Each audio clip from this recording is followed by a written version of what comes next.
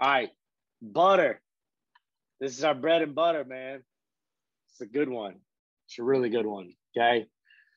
Butter is a take route by number 3, okay? A bubble by number 2, and number 1's going to block for the bubble. If we're out of a 3-by-1 set, we have our boundary receiver run a snitch.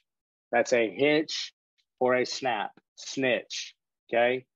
Versus, and again, it's how can you make it simpler? Like we used to just run a go ball or, a slant or an automatic comeback, like an automatic, like a snap route, automatic back shoulder.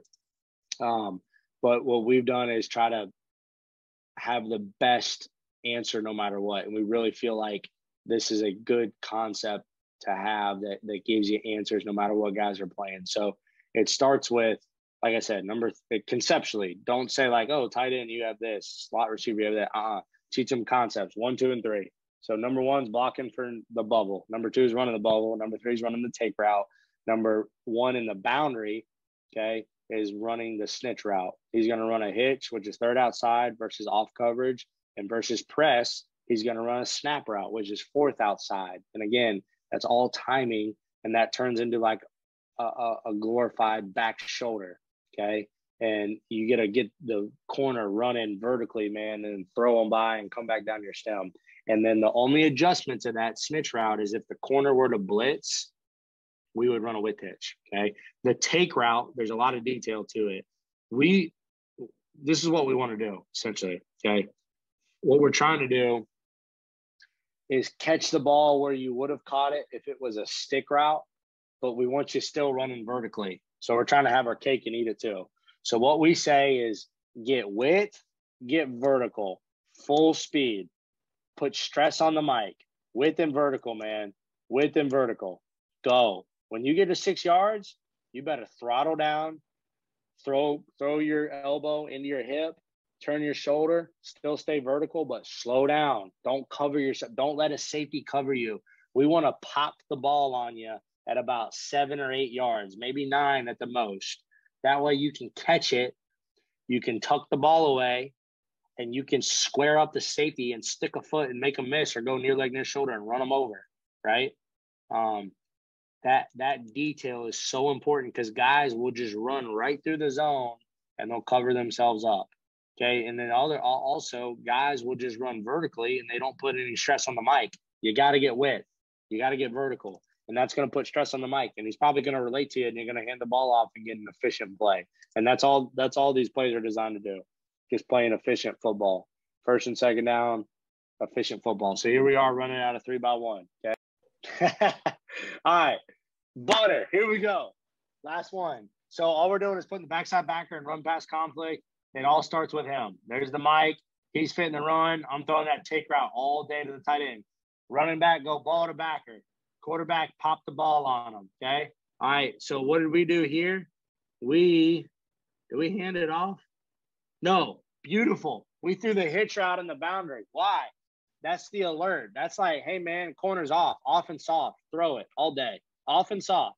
It's like, that's like high school coverage. No, that's real, man. College football, NFL, don't matter. Football is football. He's off and soft. I'm raising up, throwing the hitch, okay? Here we are doing it right here. Right here, we're going to pop the ball to the tight end. This versus Ohio State. I remember this one. Great job.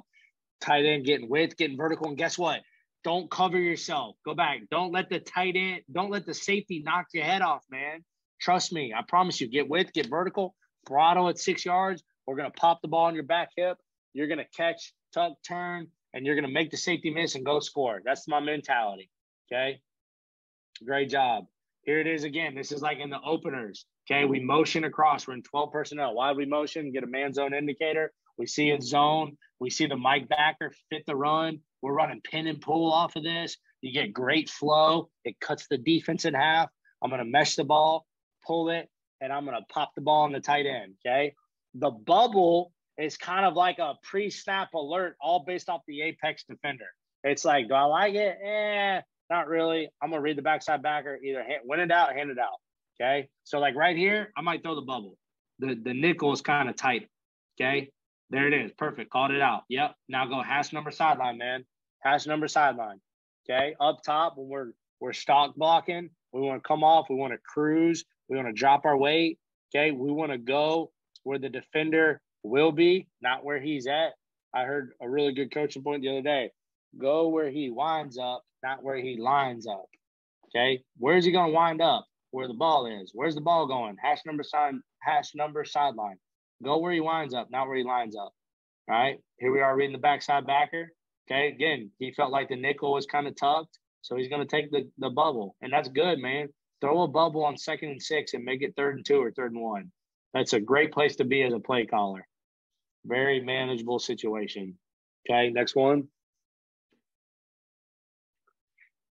All right, here we are in open formation, 3-by-1. Okay, and again, I got press down here at the bottom. I can throw my snap route if I like the matchup, and if not, I'm just going to read that backside backer. He fits the run. I'm going to throw the little take route to the tight end. Good. Okay.